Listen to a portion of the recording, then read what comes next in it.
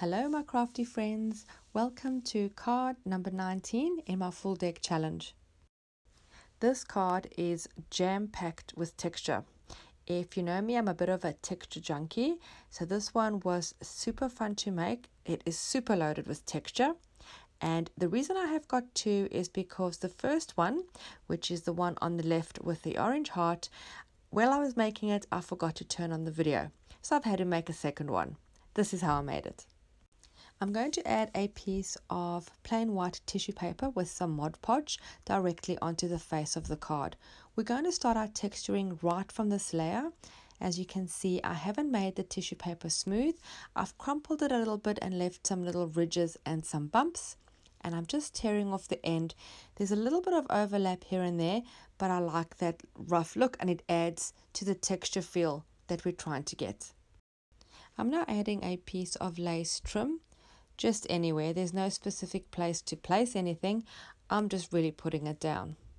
This too I'm adding with Mod Podge. You could also use gel medium or craft glue.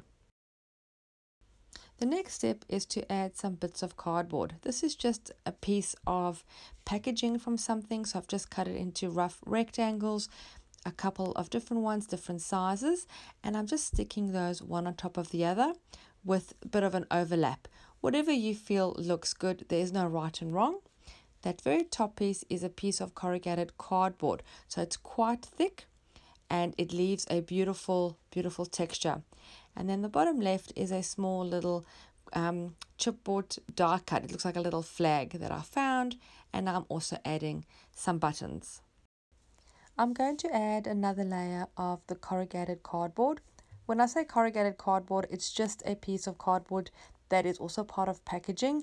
If you had to pull it apart, it has those little ridges and the undercolor is that craft color.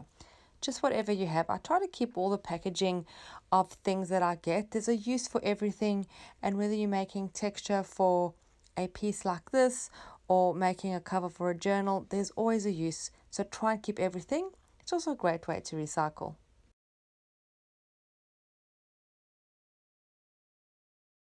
I'm now going to add a product known as 3D Sand. The brand I'm using is PowerTex. I'll put the details below in the description of this video. It is essentially a texture sand used for mixed media products. It doesn't absorb any paints or any liquids, so it holds the color, which is good, and I'm just adding it with some Mod Podge and just sprinkling it on top. I really love the effects that it leaves once you've painted over it. And since we're doing everything with texture, I'm going to add some texture paste, and I'm adding it with my palette knife. No right and wrong here, just add it where you feel it's needed. Leave some bits thicker, some bits thinner, leave some clumpy bits. It's all about the texture.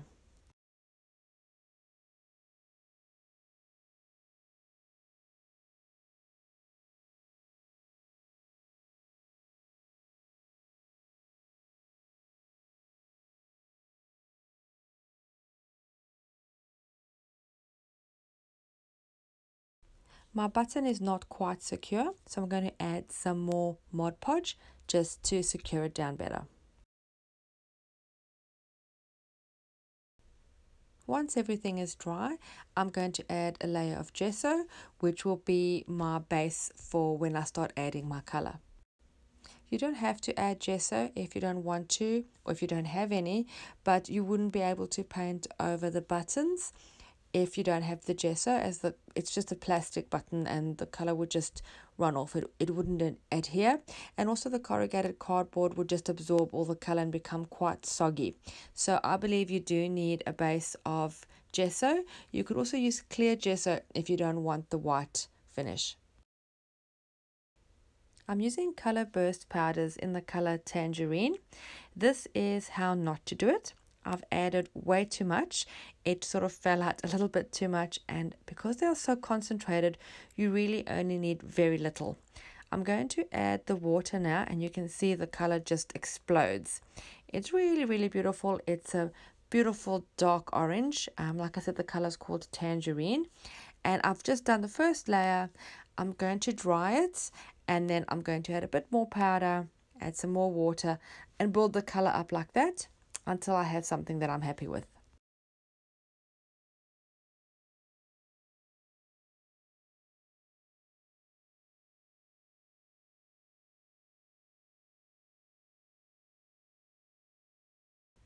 As I add the water, I can also use my paintbrush to try and move some of the color around.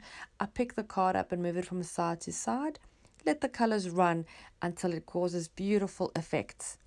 Once I'm happy with that, I'm going to add my little heart. This one I think needs a white heart because there's quite a bit of orange. I'm just cutting a really rough shaped heart out of a piece of corrugated cardboard. It is white already, but I want it brighter white, so I'm adding a couple of layers of gesso.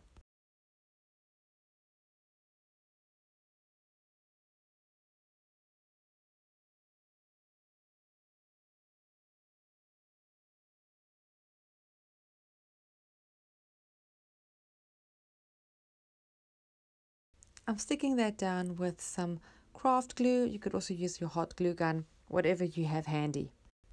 I hope you enjoyed this video and got some inspiration to create your own cards for the full deck challenge. If you do create them, don't forget to use hashtag full deck challenge so that I can see what you've created. I've punched a hole, added it to the rest of my deck. Thank you so much for watching. I do appreciate your time. Don't forget to subscribe and hit the little notification bell so you are notified every time I upload new content. I'll see you again soon. Bye.